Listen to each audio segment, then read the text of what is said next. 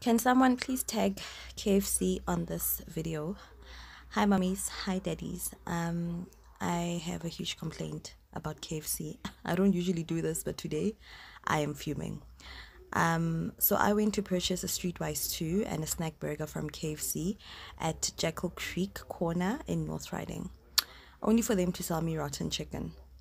I obviously returned the meal and was assisted by a gent by the name of Grant, who is allegedly the manager there. He argued with me at first and said that's how the chicken is supposed to be. Later on, he changed his story and said they got authorization from the area manager to sell it. They reported the chicken faulty.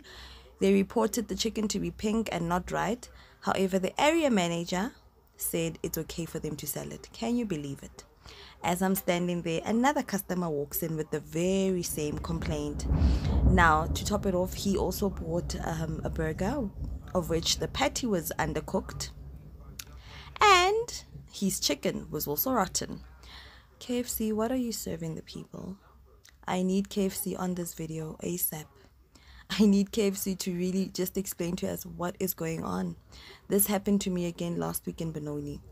KFC needs to explain to us before they kill us.